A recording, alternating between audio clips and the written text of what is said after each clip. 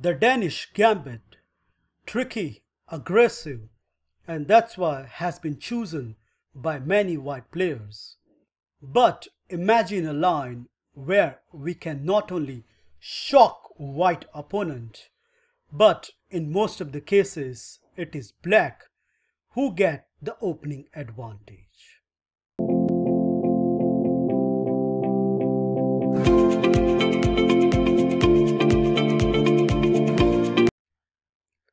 Sounds interesting, right? Let's get started. E4, E5, D4, E captures D4, and now white plays this dangerous gambit starting with C3. If you check the database from here, the majority of the games continue with D captures C3 or the move D5, where I think white is well prepared. But imagine my surprise, which is even not there in this top 5 choices, and yet completely diffuse the whole white setup. Are you ready? Look at this. Queen to E7. And I should say, what a move. Because this weird queen move can create so many problems for the white camp. First thing first, we are attacking on E4. So as I have highlighted over here, these are the most popular choices by the white. And against each of them, black planning of campaign is very simple, yet very deadly. So what we are up to is, we want to do a queen trade so that this extra pawn do count in almost all queenless middle game. Not to mention, there are some cool tricks and traps exist in these lines as well. For example, let's start with fourth most popular choice, knight to f3, played in roughly 1400 games. And white's big idea is that after queen captures e4 and the move bishop to e2, he wants to quickly castle on the king side and exploit black major pieces on the e file. But unfortunately for white, black hit him with the first trick on the table. Yup, this killer move d3 wins the game on the spot, as white bishop is hanging. So after the fourth sequence, queen captures d3, queen captures d3 and bishop captures d3, we achieve our goal, removing the queen and becoming a pawn up, so that with the accurate play, this is definitely a winning position from the opening stage. Okay, let's start with the white's most top choice, bishop to d3, defending the pawn. We will hit back in the center with d5, whereupon queen to e2 is by far the most popular choice. And I can't tell you how many people has fallen for this, as after d captures e4, it doesn't matter however white recapture. Once again, black quickly get a winning position. For example, let's start with queen captures e4, which actually helps black what he wants to do. So we are more than happy to do this queen trade with this forcing line, bishop to f5, queen captures e7, knight captures e7. If the bishop moves anywhere, then the c3 pawn drops, where white will be a clear pawn down. So white has to go with this bishop exchange.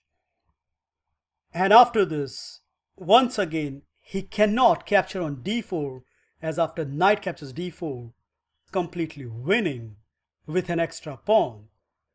So the fourth sequence continue with g4, hitting the knight first, so that once the knight moves, Then white can capture on d4.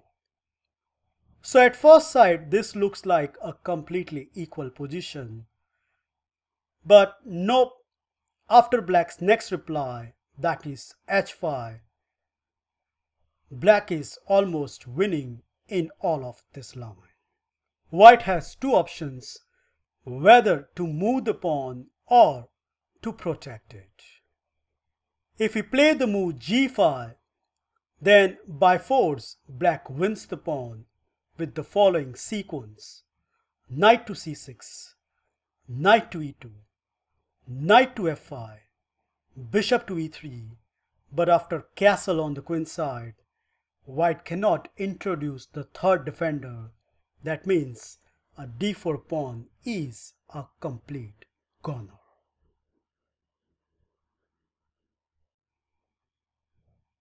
Well, some of you may say, I don't need to move the pawn, where I can protect it with the move f3.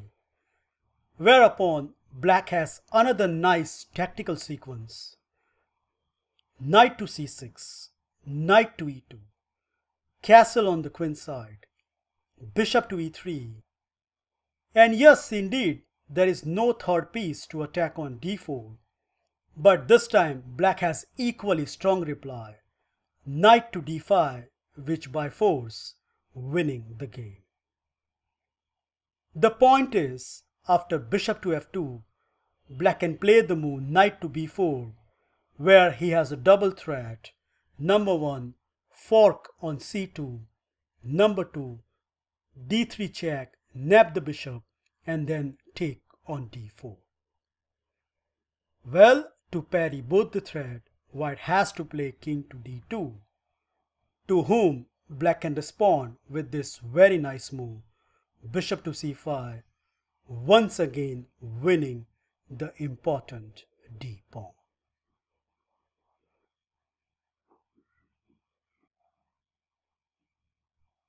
The second option, bishop captures e4, is even the worst choice, because after knight to f6, it doesn't matter wherever this bishop goes. Our next sequence is pretty obvious.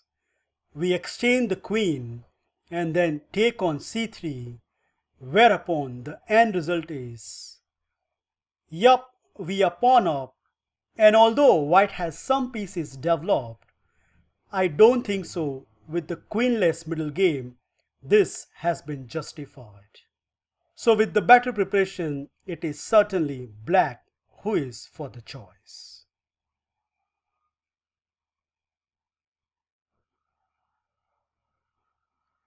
The second most popular choice by the white camp is to capture back with the pawn.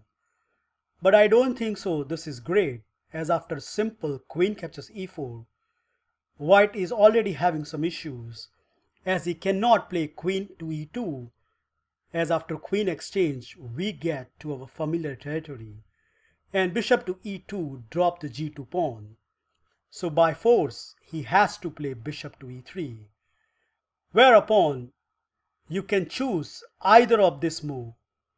Let's say here black first plays bishop to b4 check, and after knight to c3, indeed continue with knight to f6.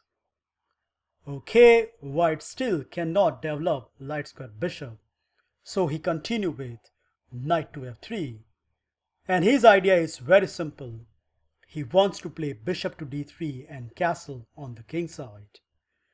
But exactly here black can unleash a nice cunning move, knight to g4. So if you look at the database here, in the majority of the game, white has tried these two moves, but I'm afraid they are not enough to save the game. For example, let's start with bishop to d3, bad move, and the reason is black has this nice tactic on the table, knight captures e3. So if white take this knight, then we can deliver this queen check, munching yet another pawn. So by force, white has to go for the queen trade. Bishop takes e4, knight takes d1, and after rook takes d1, Yup, time and time again we get our goal. Queenless middle game with a clear pawn advantage. So bishop to d3 is right out of the equation. The second move, queen to d2, is neither good as well, because once again we can take on e3, and white really doesn't want to exchange queen where he is a pawn down. So f captures e3, what else? Whereupon we can simply respond with queen to e7, and as I have shown by the arrows, black has a very simple plan. He wants to play d5 and then reroute this b knight to the f6, and in all these instances white backward e pawn gives black a good opening advantage.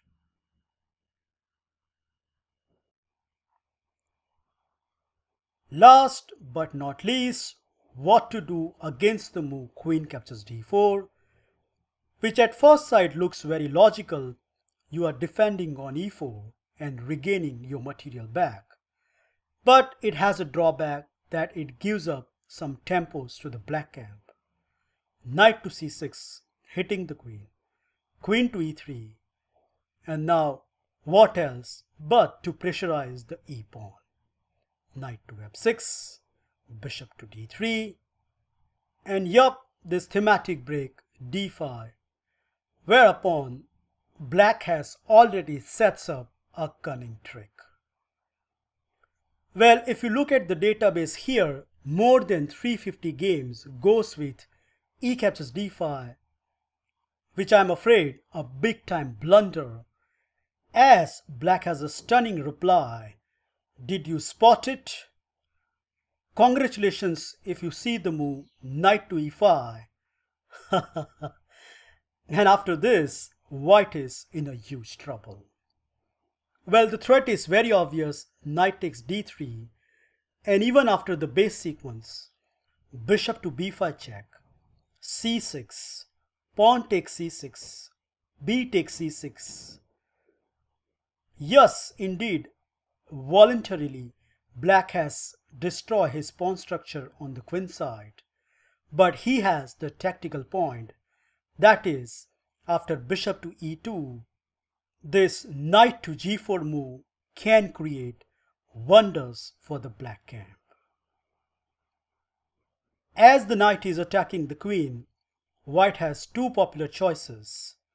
The first option, bishop captures g4, is absolutely bad, and I won a quick game against 2200 with the following forcing sequence.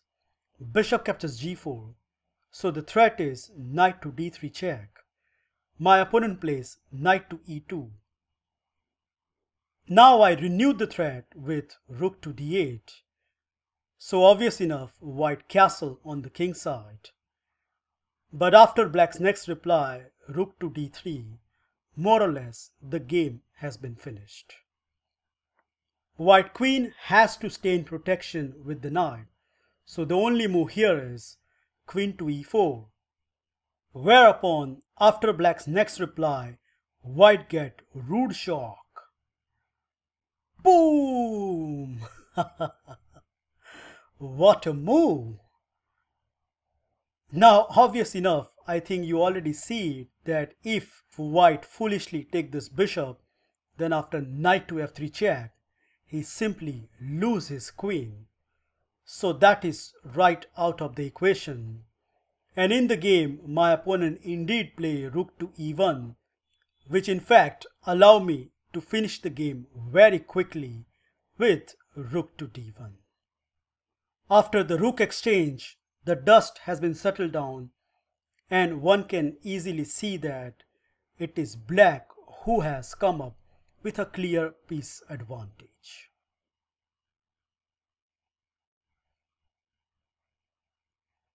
Last but not least, what happens if your opponent continue with queen to g3? Well, this time around, black has a nice tactical shot.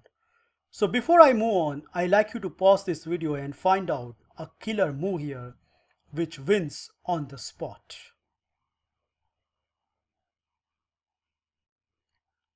Are you ready?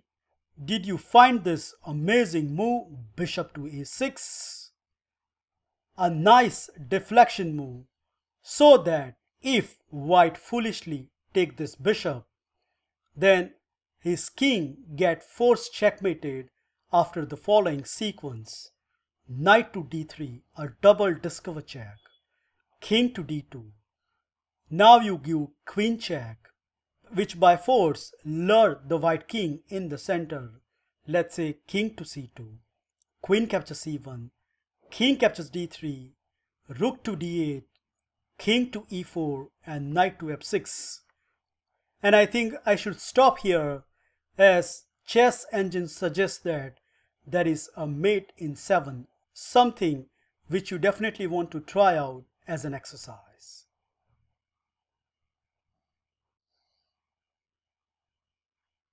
The best white can do over here is play the move bishop to e3. But after this, the sequence is very easy.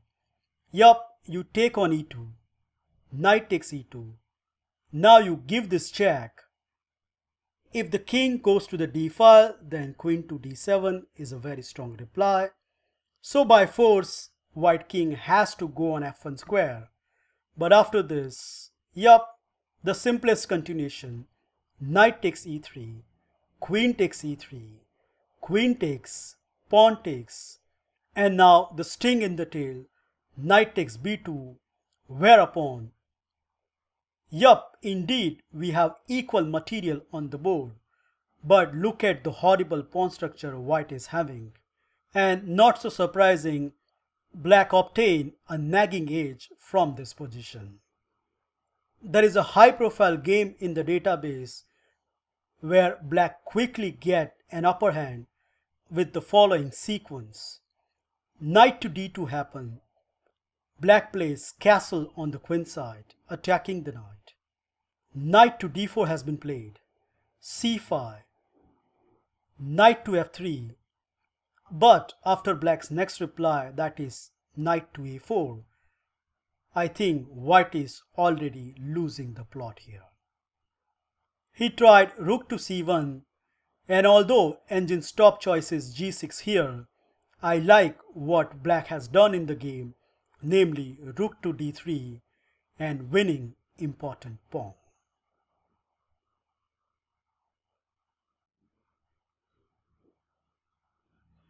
That's it guys. I hope you enjoy and learn this high profile tricky line against the Danish Gambit. Remember, at this point, play the move queen to e7, and it doesn't matter however white continue. Black's overall plan, that is to exchange the queen and enter into the pawn advantage middle game, can be achieved in most of this variation, whereupon the most important factor is has to forget about his attacking stop and miserly try to defend his passive position. Works out very well in these lines. Well, thank you for watching this video. Feel free to like, subscribe and comment, and I will meet you in my next episode very soon. Bye and take care.